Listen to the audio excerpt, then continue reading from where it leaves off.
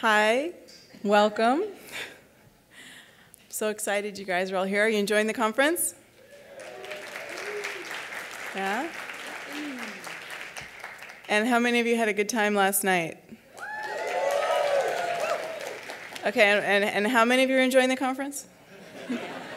Yeah, okay. Welcome. This is 5 Minutes of Fame. It's one of the NMC's signature events. It's one of our very fun events.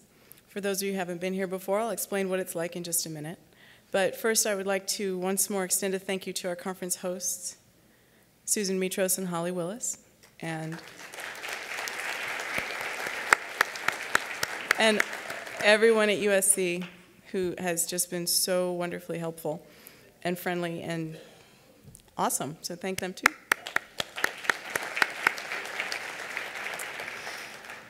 So today for 5 Minutes of Fame, we have 9 presentations. And the way that this works, it's a very fast format.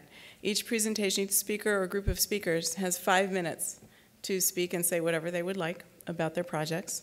At the end of 5 minutes, they will get gonged.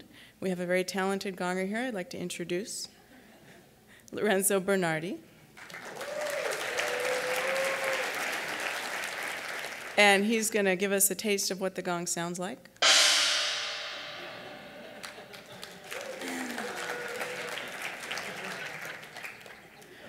Thank you very much. I wish that could happen as I walk down the street. You know, I could just kind of wave my hand and a gong would go off. That'd be awesome. But, oh well. At this point, I'd like to turn it over to Alan Levine, who's the MC for the 5 Minutes of Fame. And hold on to your hats. Here we go. Much. I'm just curious, how many people have done 5 Minutes of Fame before? Okay, we want to see the rest of you up here next year on the stage. But first up, I'm really happy to announce our first presenter is going to be Virginia Kuhn from USC. She's done this now, I think this is her 3rd year in a row, and I think she's starting to get to be a regular. She's trying to catch up to Jared Bendis, but we'll get to Jared later. Virginia's going to be telling us about articulation assessment and how USC has been exploring using digital storytelling for assessment. So Virginia, you're up. All right. So I'm Virginia Kuhn. I'm the Associate Director of the Institute for Multimedia Literacy, and I am here to talk to you about assessment, which is really not a very fun topic. So I thought I would start with an anecdote. I've spent the last 7 days on a jury trial on a criminal court case, and this trial centered completely on a piece of video evidence. We watched this video time and time again. It was a surveillance video. This is actually the USC campus. This was a surveillance video in a hospital. And I sat there for 7 days feeling all smug because I know how to read video. This is what I do. This is what I teach. And amazingly, and this is a view of the world unmediated. So amazingly, at the end, as the attorneys are summing up their arguments, they applied voiceover to the video and made it say something completely different in each case. So what this brought to light for me, it was a powerful reminder that human experience, and we've said this here today, is mediated and contingent. It's also a really good reminder that video is increasingly ubiquitous. I would venture to say that it is as ubiquitous as writing has been till now, and that images plus words are very, very powerful things. That said, I'm here to talk about a web text that I recently published with my colleagues, DJ Johnson, who's back here, and Dave Lopez in Kairos, which is a digital peer-reviewed journal of technology, rhetoric, and pedagogy. And in the last spring issue, we published this piece called Speaking with Students, Profiles in Digital Pedagogy. I thought I would show that to you right away and give you the URL, so when I get gonged, I'll at least have given you that. It is on the NMC site, and I really invite you to take a walk around into it. Well, why did we do this web text? What's the point? The web text is very complex, and in this introduction, we sort of talk about the reason we did this. I've been working for years and years trying to establish a digital portfolio, a persistent repository that can house natively digital work. I've been working with the supercomputing centers across the country, and the fact is it's very, very difficult. The reasons for the difficulty is that there is Media variety. It's really hard. If we have a project, I'll show you a couple of clips from some student projects. Application obsolescence. It won't, who's going to keep up all these projects that we do in media 5 years from now?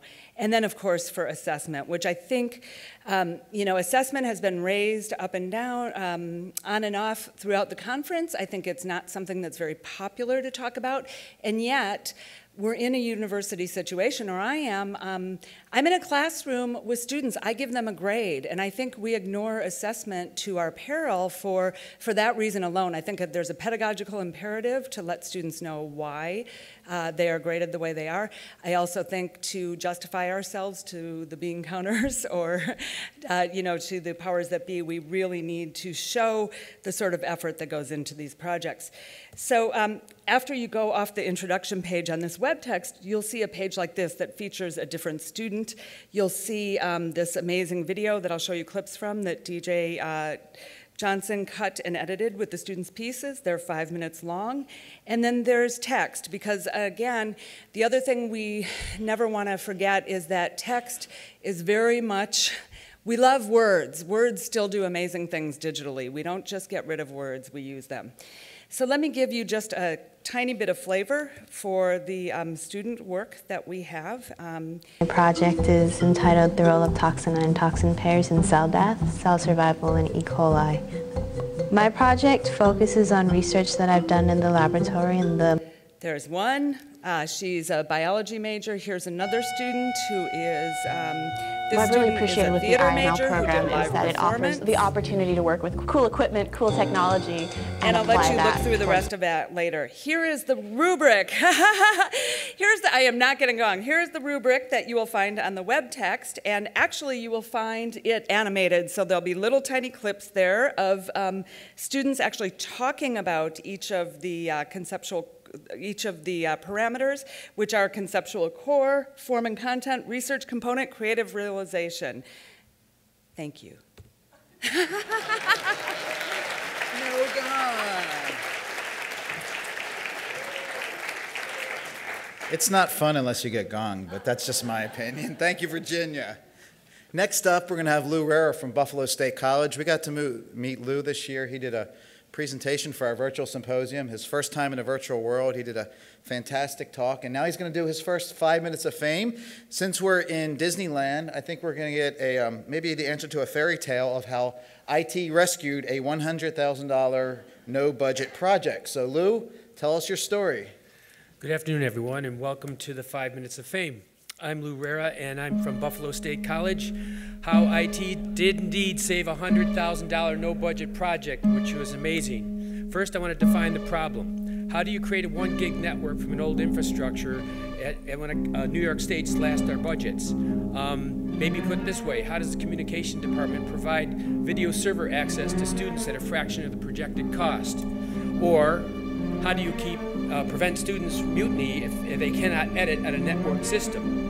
Well, I thought maybe I should let the students tell you themselves. So let's see what they had to say about it.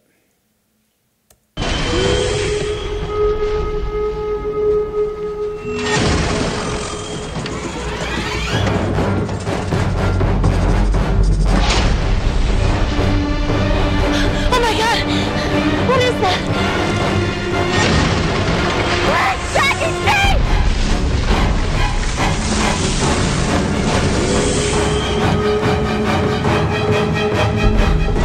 Look behind us! Oh, this is all Ben's fault!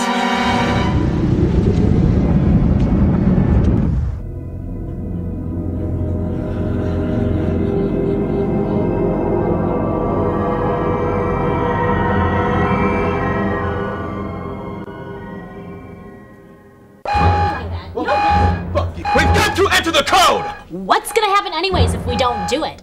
We are still going to be stuck here. We'll never get a chance to edit if we don't! I don't care!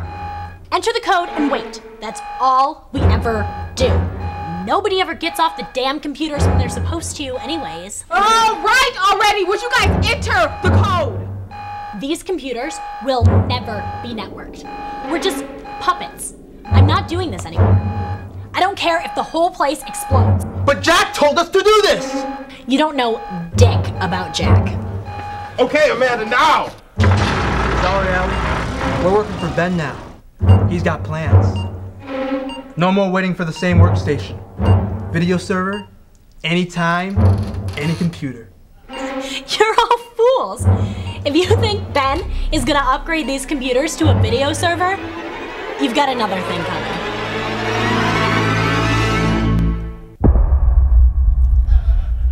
The students and I had a good time putting that together, and I have to thank the theater students and the comm students for pitching in to help out with this. I did kind of cheese out of the bad robot thing at the end of this, but I will go into how they actually did help us over in the IT side of state. Bad robot! Okay. All right. The Ben they were referring to is not Ben Linus that we all know and love, who got his head beat in all the time, but actually a guy named Ben Christie from Buffalo State College, who is our Dean of Arts and Humanities. And he says yay or nay to all the checks that go through the school. So what we did was we went to an outside vendor, asked for $100,000 in the cost of the actual server system. That's a diagram of what it would have done, eventually tying into the BSC media server for online stuff. But what happened was there was no server, no money, and this is what we had at the campus, a Dell EqualLogic server. I'm going to go through all the stats there, but I don't have time, so I'm just going to let those rip by. And show you the actual server itself, which is kind of a cool thing. And when you tear it apart, you've got inside 96 1-terabyte drives. We have 10 of those, which is really great for us. The only thing we had to do was install an infrastructure of a 1 gig line going to the computer labs, which these people did for us and other people. Then we had somebody in from our department, Brian Milbrandt, who is the benchmark tester. And what he eventually did for us was to take, catch my breath, computers, 17 Macs and 17 iMacs, Pro Macs. We had a 1 gigabyte network versus an external FireWire 800 drive. We tested it through a 20 gig video file. The FireWire drive performed at 10 minutes, 14 seconds. The 1 gig drive, 5 minutes, 26 seconds, or yes, you get it.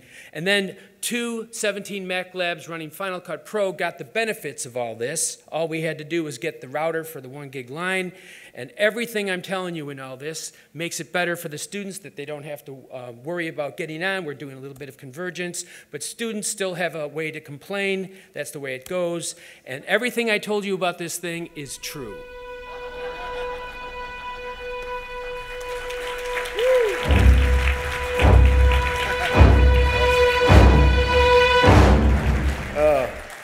But did you say like you open the doors? No, I'm not going to give away the ending. Okay.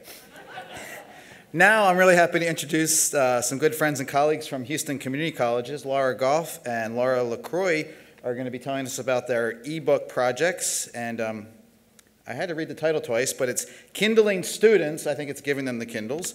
HCC's ebook classroom project. You've got 5 minutes starting now. Thank you. I'm Laurel. She's Laura. There's a quiz later. Considering how quickly the digital revolution has overtaken other media, Sony's prediction that digital content would outstrip print in 5 years may be accurate. What this means for education remains to be seen, but there's certainly a revolution ongoing in how we do things, how teachers teach, and how students learn. So we tried to imagine what it would be like to have no more 40-pound book bags lugged around campus. What it would be like if the cost of textbooks no longer approached or surpassed the cost of tuition, especially at a community college. And if students could have one portable device for the entire sequence of their degree that could run on a week-long battery life before it needed a charge. We had some questions we wanted to ask about this revolution, and they're all posted on the NMC site. There's no time now. We chose the Kindle DX as an ebook platform and taught a total of 6 sections this past academic year, 2 English compositions, 2 philosophy, 1 biology, and 1 chemistry class. The Kindles were issued to students and materials were converted to Kindle formats and posted on the project website to be downloaded by the students directly into the machines via Amazon's WhisperNet, and copywritten material was available through the Amazon site. According to Doug, Amazon was complete turkey to work with. They didn't set anything up so we could use POs. They insisted on cash or credit cards. We work for Houston Community College. That doesn't go over well. It took actually his emailing Jeff Bezos to get anything done. Okay.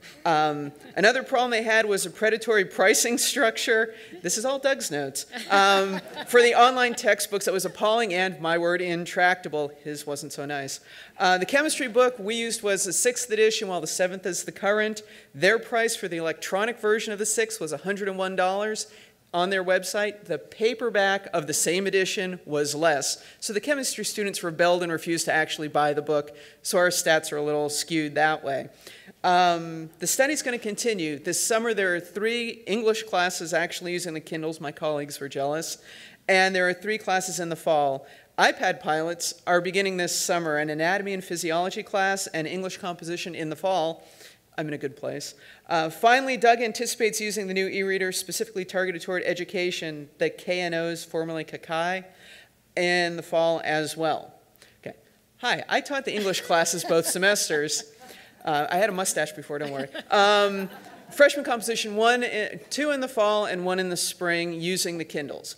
During the fall, the Comp 2 class, which focuses on argumentation and research, used a book the students purchased through the Amazon site, Charles Pierce's Idiot America, as a text through which the students learn to recognize, analyze, and evaluate elements of argument. During the spring semester in Comp 1, which focuses on introductory collegiate writing, a variety of free materials from the internet were converted to PRC and PDF files for download by the students. The tech-savvy students had no problem with the Kindle at all. It was a very minimal learning curve, and the less tech-savvy ones actually picked it up fairly straightforwardly. Students seemed to collectively enjoy the reading experience itself, but the other aspects of the Kindle, not so well received. Students didn't like the difficulty of navigating to previously read sections of the text using locations. They liked being able to flip pages back and forth. The notations feature was another, something most students had tried to use, but many ended up switching back to paper. One comment I had from a student was, I can write down the location number and my note in the time I could find the location on the machine. Kind of a problem. Okay, one thing all students liked was the price. The book, which was out in hardback, was $28.99 in the bookstore. If you went to Kindle, it was $9.99. They were happy about that. The free materials, of course, were free and already available, but having them easily at hand was a definite plus for the students who had fewer excuses for not being ready for class. Okay. Overall, the students liked using the Kindles, but they had some reservations about the technology of the machines themselves. One student this spring actually used the Kindle app on his laptop so he could switch over to Word and take notes. Most students liked the idea of an e-reader, but they were divided about the actual machine. Many wanted to be able to do other things like surf the internet and chat and instant message. I, as the teacher, liked the Kindle. They had to read. It was a good thing. Okay, so the questions I have to answer in the remaining time are ebooks and e-readers ready for the classroom? In the fall, the posted survey questions centered around usability of the ebook readers. With 69% response rate, a vast majority of students strongly agree that e-readers as a concept in general are effective tools for reading, learning, studying, collaborating, and assessment. There was a positive experience for the Kindle in ease of use and reading content. 66% of the students are hopeful that campuses will go paperless. 59%.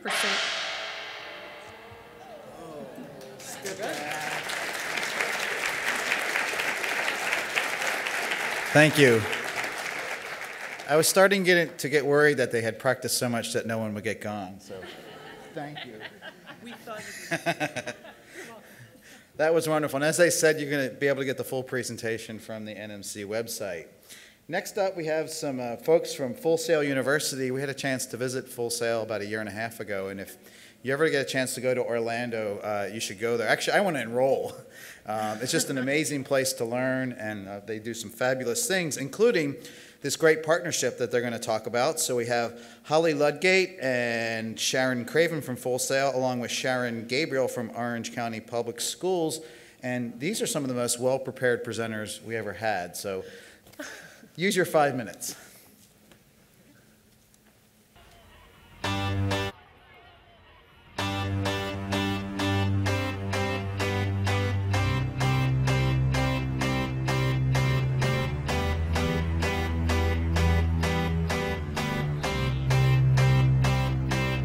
Gotta keep reading,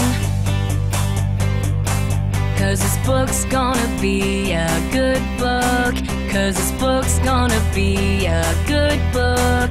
'Cause this book's gonna be a good, good book to read. 'Cause this book's gonna be a good book. 'Cause this book's gonna be a good book. 'Cause this book's gonna be a good, good book to read. Pick up that book and turn the page. You'll never know just what you'll find. Information or fantasy, drama and art, all make you smart.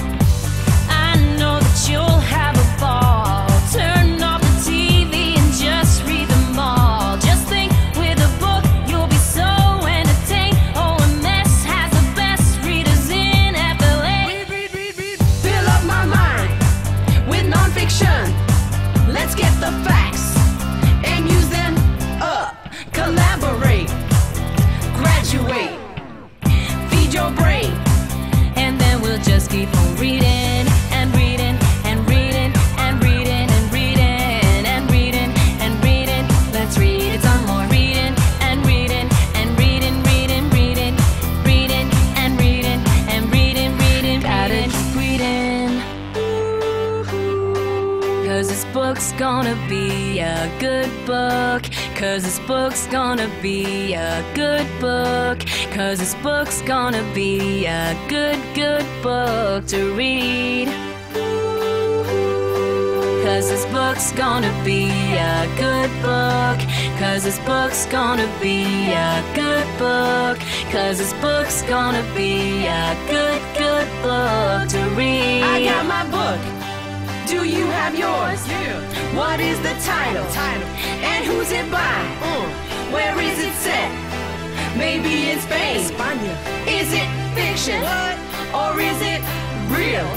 Hi, I'm Sharon, and I'm fortunate to be the principal at Ocoee Middle School. And this is Holly and Kathy, and they are my amazing partners at Full Sail University. I became a principal about 2 years ago, not quite, and was immediately faced with what I thought was a huge problem, and that is basically the huge disconnect between today's educational system and our children.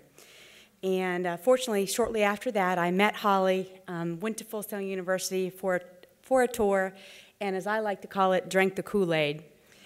Had a big aha and immediately decided that Full Sail University was the answer to the student engagement crisis.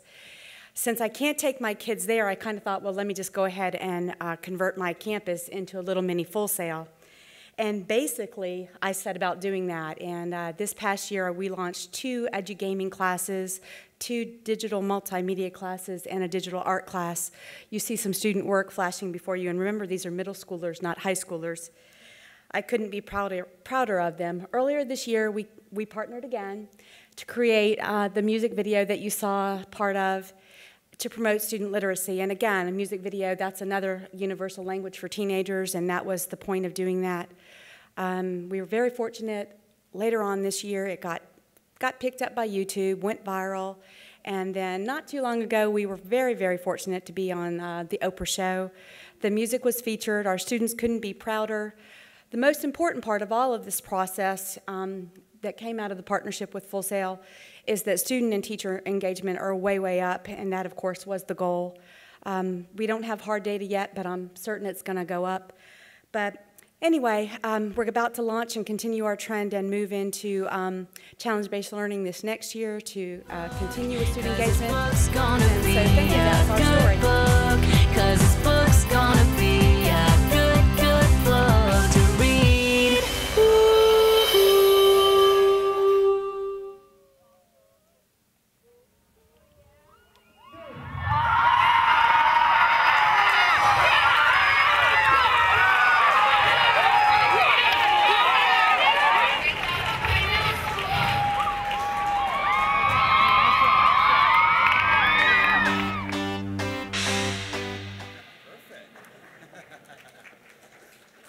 Wow, what an awesome video. You guys are great.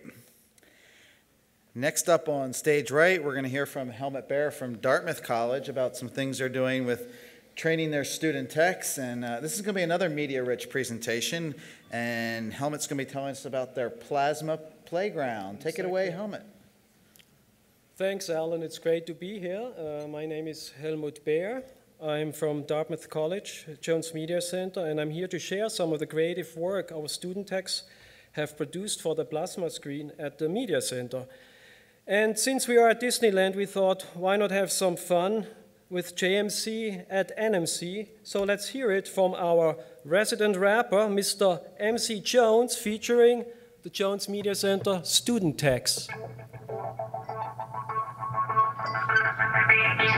We help with team equipment, we deal with all the Macs. We give it bunch of software, we all the student techs. Final Cut, Photoshop, InDesign, GarageBand, and iMovie, me groovy, iMovie, we groovy. We clean DVDs, every quality check. I am, you are, they are, we are. The Jones Media Center, the Jones Media Center, the Jones student techs. Second is the center of the center. Can't overlook it when you enter the plasma. Say what? The plasma say what? 5 and 2 inches, and everybody cringes. Nothing going on here, nothing going on here. Let's not be dramatic, it might as well be static. Well, if you had come to the Media Center 12 months ago, this is pretty much all you got. So last summer, we decided to do something about it.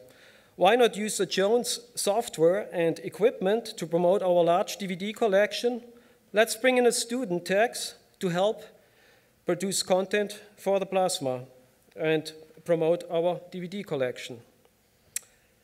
I was excited, they were excited, sort of. It did sound like more work. Our own plasma playground. We realized for this idea to be successful, plasma project had to be sustainable, fit around the regular tech duties, and get everybody involved. The first idea was simple. As new DVDs arrive at the center, scan the covers and produce keynote slideshows that run on the plasma. Positive feedback was instant. Users could glance visual clues of our latest 100 DVDs while checking out videos at the media circulation desk. Our next idea, movie trailers. Select 5 to 10 videos each month, produce a trailer, and add a synopsis. The techs learned more advanced features in Keynote and produced some of their own trailers in Final Cut and iMovie. Our latest project, interactive 3D carousel slideshows designed in Flash. Users are able to browse the latest DVDs and, only a click away, access the online catalog. As ideas kept evolving, we kept exploring different software applications. In fact, these plasma projects turned out to be a great source for hands-on training in a peer-based learning environment that offered student techs opportunities to be creative on the job. Of course, not all was creative all the time, like, check it out, scanning 100 DVD covers. So, to keep it interesting, we developed a series of other promos. For example, Let It Snow, showcasing seasonal events. This holiday special got us into Quartz Composer. We invited faculty to share some of their film expertise and produced a feature on director Michael Haneke. And we started promoting special events. In this example, the Sparky Awards contest. Really, we were flying, ideas kept coming left and right. We were in the zone, the tech zone, or so we thought, until, but check out for yourself.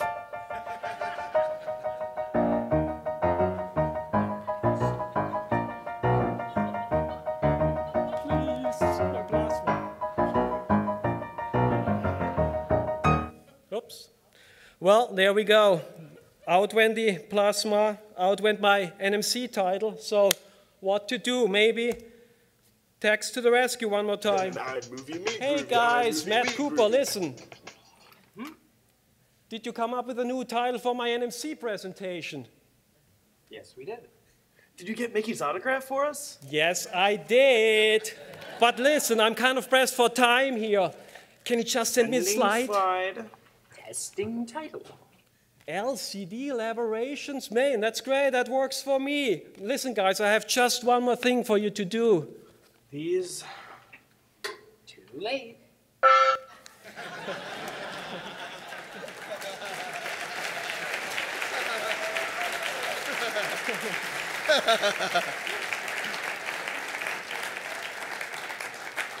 You really fooled me. You're kind of this mild-mannered guy. He's kind of quiet in rehearsal, and he's up here rapping. That was fabulous. Oh, I got to compose myself. Okay. So I don't know if anybody here got to experience the Russian Revolution, but Molly Ruggles from MIT is going to show you how they were able to present some of that on an interesting new timeline tool. So Molly, show us the revolution. Hi, I'm Molly, and I want to tell you about a course that we worked on at MIT where we tried to transform the assignments that students had to do from something quite traditional to something that utilized digital technologies and allowed students to find interactions between the work that they were doing.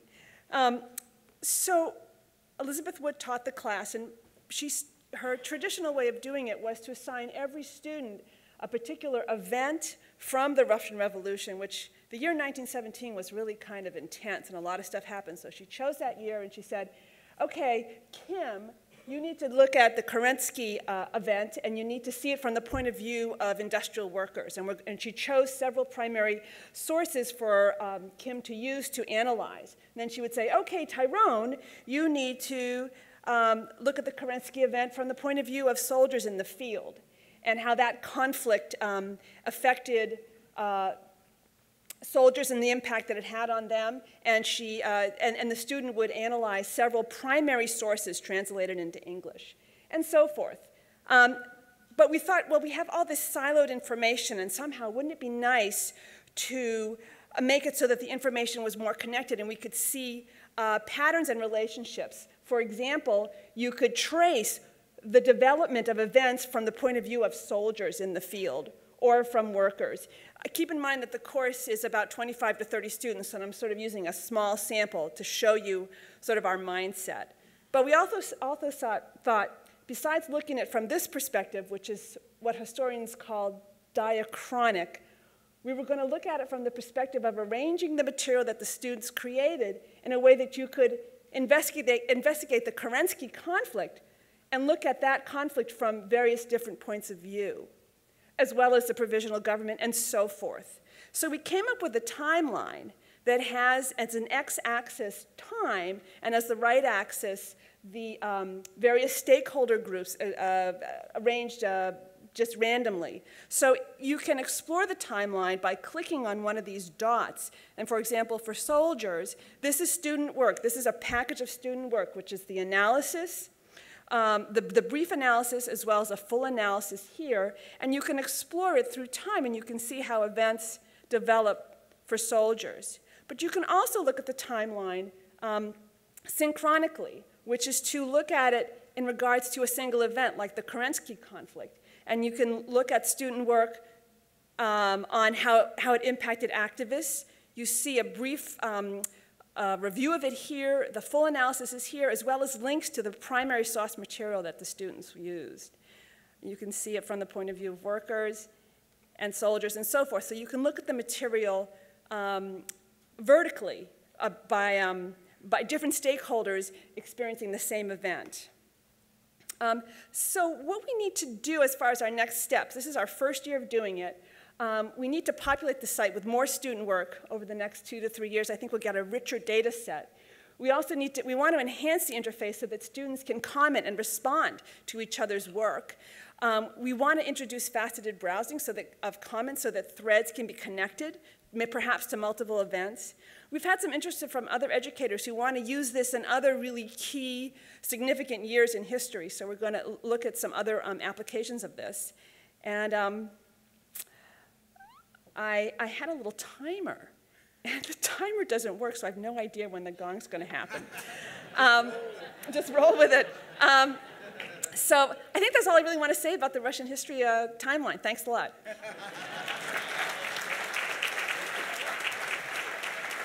That's good, Molly. I think going with the timer is chicken, don't you? Just get up here and do your 5 minutes. Okay. I don't know about you, but for me, watching these over the years, every year we elevate the level of what happens in these 5 minutes of fame, and that's going to happen in this next one. You're going to see something really completely different. Seiji Ikeda and Colin Hover from University of Texas, Arlington, are going to be talking and showing us some touchless interactive art. And there's a small window for some audience participation, possibly. It might get kind of crazy, but you're going to be really amazed what you see, so take it away. Thank you. We are part of the visual communications area in the art and art history department, where Colin is conducting his graduate studies. Our area of research is in web-based art, and that is art that is specifically made for the web platform. As you can see, Rachel is currently demonstrating how to interact appropriately with Colin's touchless, gesture-driven web piece. The dots are attracted to motion, but repelled by collisions. These art pieces are constructed at low cost, utilizing flash and consumer-level hardware, in this case, a MacBook with its built-in webcam. The reason we went with this form of interaction is because most web art is device-reliant, using a mouse, your finger in a touch-based system, or some visual marker as in augmented reality. And we asked ourselves, would it be possible to remove these said devices entirely, thereby creating a more intimate and innate reaction? In this second piece, the objects are leaving a trail that can be erased with gestures. In essence, Rachel is actually doing reverse painting with this erasing maneuver. And this is an interesting finding where the art piece turns the user into the performer. Something that doesn't happen with traditional art. Most people don't go in front of a Monet and start dancing in front of it. In addition, this system has the advantage of a shared experience with multiple users, something that is absent in other forms of web art. This last piece, Colin experimented removing the camera, but still leaving the essence of user reflection. And this is demonstrated with the pixels actually picking up the color it sees. I kind of want to get into action here. So we feel that this approach to web art, being intuitive, and we on purpose kept it as low cost as possible, has possible use in other areas, obviously in gaming and the entertainment industry, but we also think that it has some potential in physical rehabilitation, optic and reflex testing, etc. If you're interested in more what we do, there is the URL. No, there's not. It's on the NMC website. So thank you very much.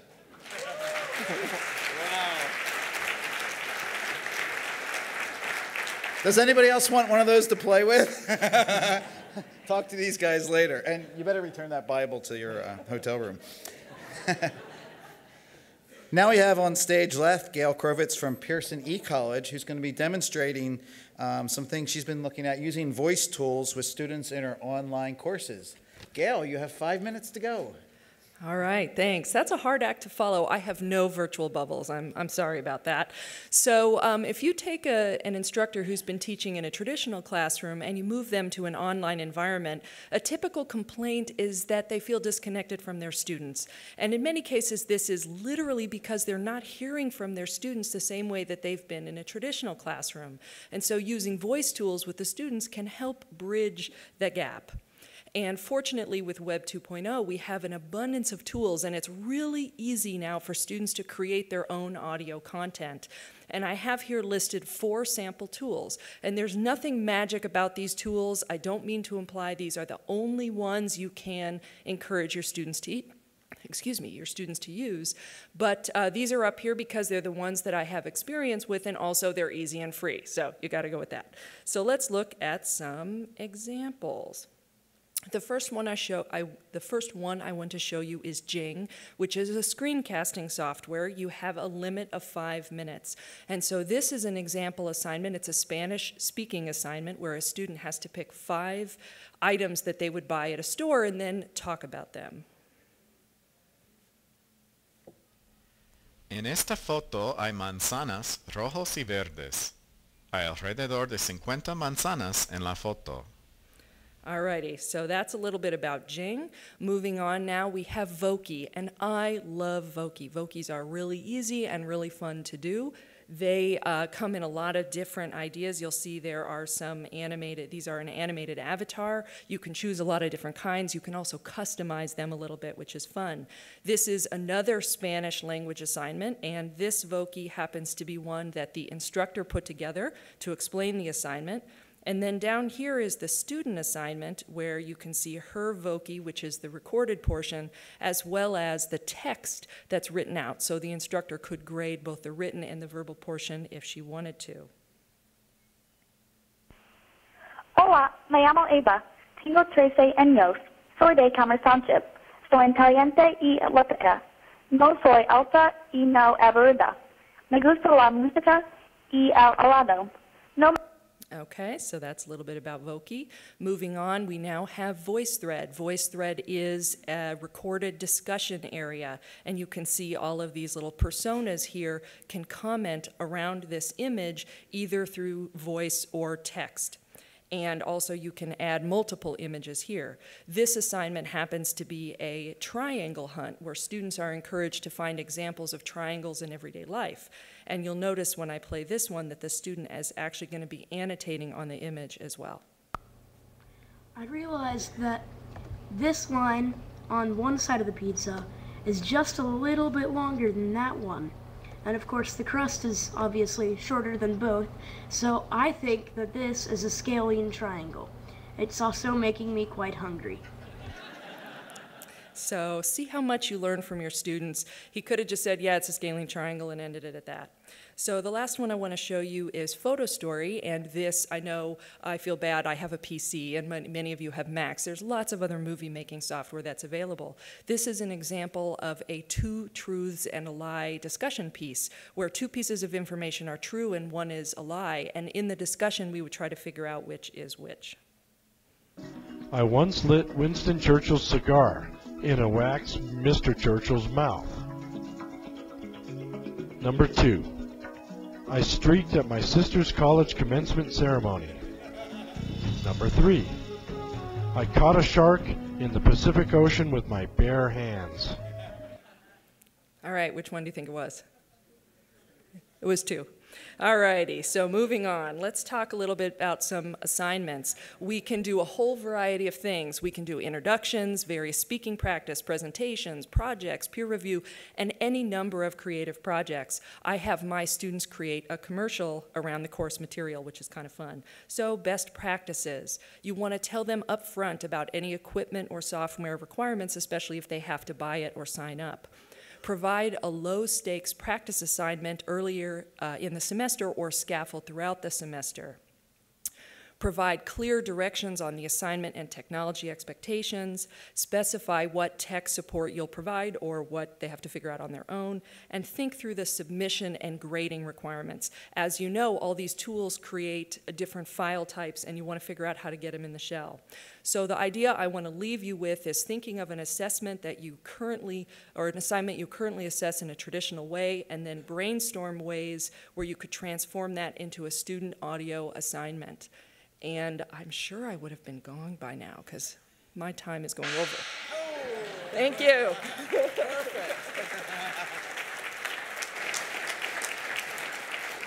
What's that about? 2 out of 8 for Gong so far? Hi, Jared. Hey. So now, the longest running show in 5 Minutes of Fame, Jared Bendis. Somehow you can say no, you know. Yes. Come into your local theater. Jared has been doing this since the beginning of time, and he always manages somehow to game our system to be last. So I told him I wouldn't read much of his description because I'd give it away, but he's going to be telling us about castles and geotagging. Jared. Hi, everybody. How you doing?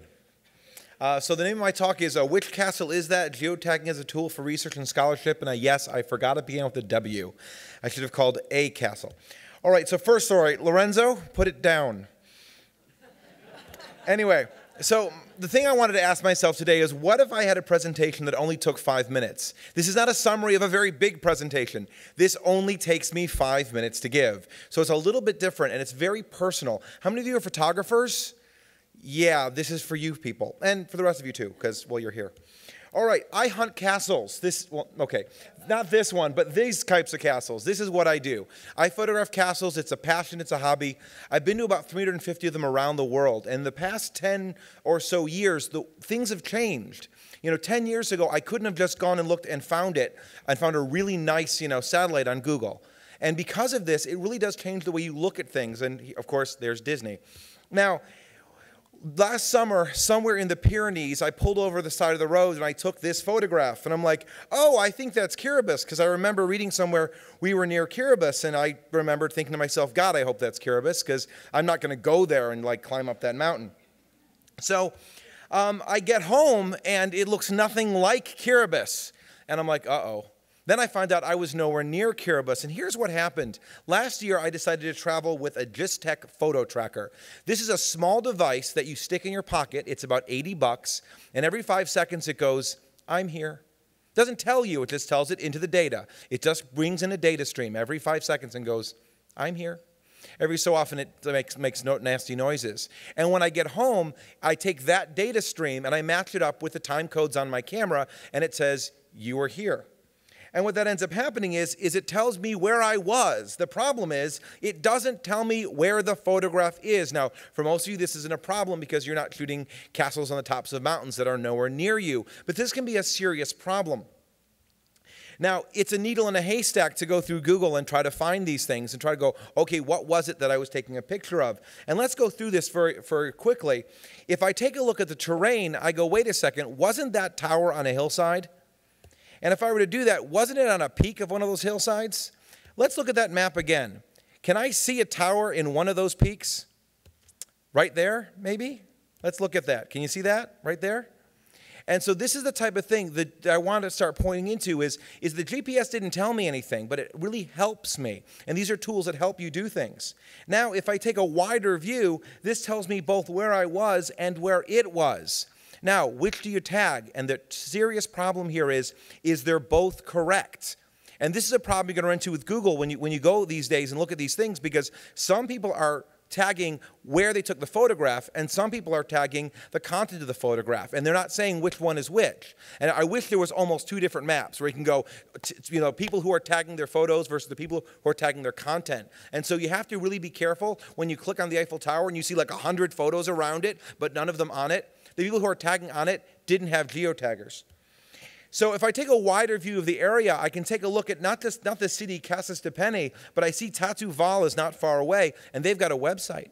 And their website talks about interesting things in the region, like, hey, they've got a ruined castle. Is that my castle? Not a chance. But is that my castle? Is that La Torre del Far? Well, it's hard to tell from that angle whether that's the same tower or not. But if I continue to do research on the region of the area, I can find a 19th century engraving of the southern elevation.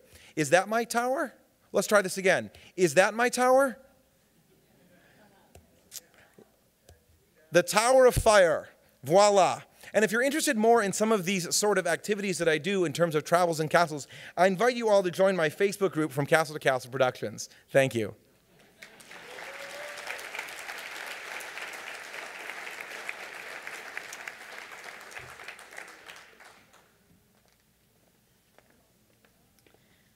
Thank you, Jared.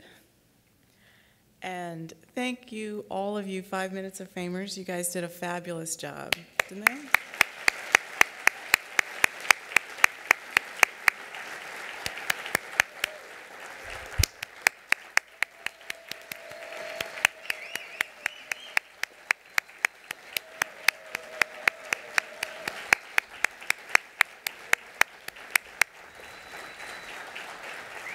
These are very brave people.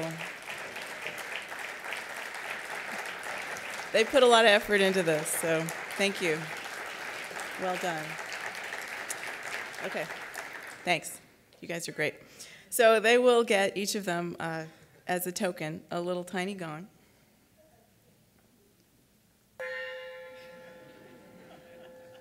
So they can gong people off of video conferences and things. It's inscribed NMC 2010 FMOF, and if you will indulge us for just a minute, we're going to pass these out to them right now.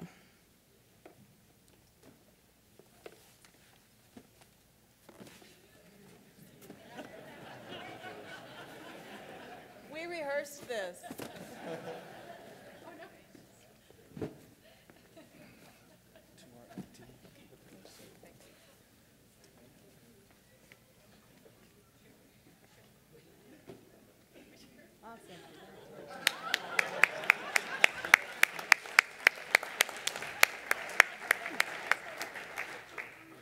Somebody give Jared one.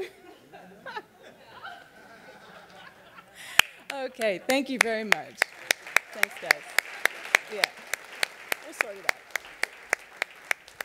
We rehearsed it, but not very well.